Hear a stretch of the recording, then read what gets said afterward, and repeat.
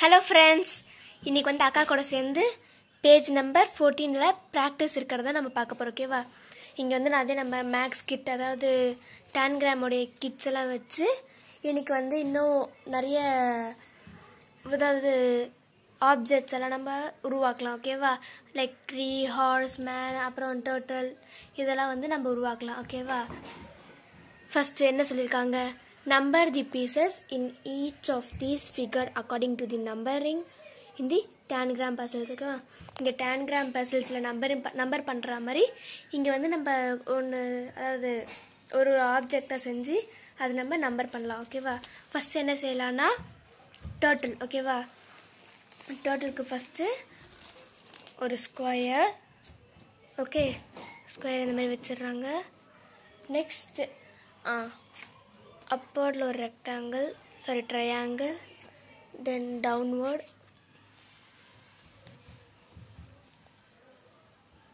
Okay.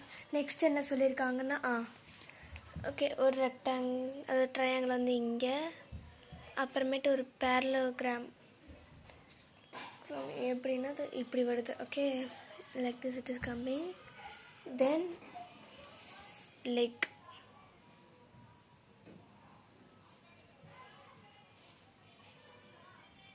Okay, இது நம்ம வந்து எப்படி நம்பரிங் பண்ணலான்னு பார்க்கலாமா? ஃபர்ஸ்ட் வந்து parallelogram. ஓகேவா? parallelogram தான் ஃபர்ஸ்ட் நம்பர். செகண்ட் நம்பர் என்னது? Okay, big triangle.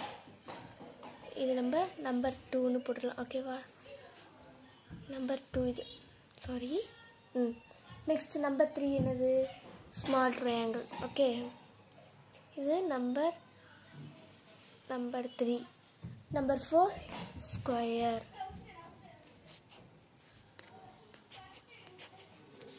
Next number 5 இது.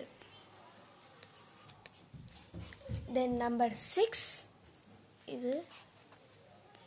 Number 7 இது. ஸோ வந்து இதெல்லாம் தான் நம்மளுடைய பேரல் அதாவது 10 கிராமுடைய டர்ட்டில். ஓகேவா?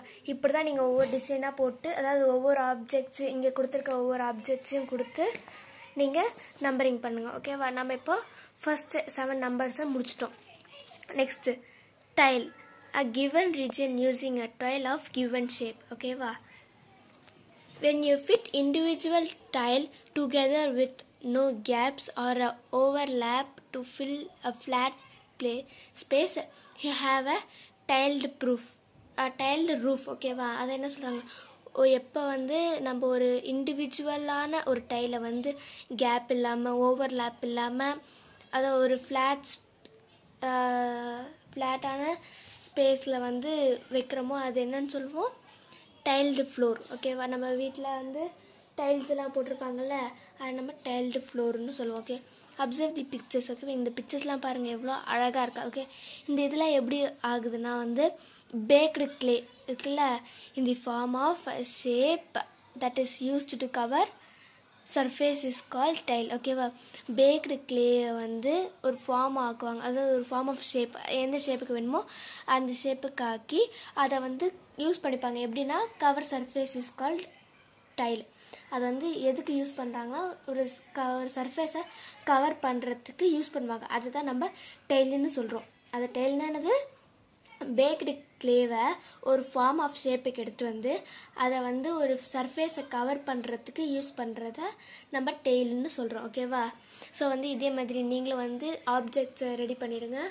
ஓகே, நீங்கள் வந்து அப்படி இந்த மெட்டீரியல் இல்லைன்னா ஒன்றுமே பண்ண தேவையில்ல. ஓகேவா? நம்ம ஒரு பேப்பர் எடுத்துகிட்டு அதாவது நம்மளுக்கு தேவையான ட்ரையாங்கிள், அப்புறம் பேரலோகிராம், அப்புறமேட்டு ஸ்கொயர், இது 3 அதாவது இந்த 7 பீசஸையும் கட் பண்ணிவிட்டு நம்ம ஜாலியாக என்ஜாய் பண்ணலாம். Okay, thank you.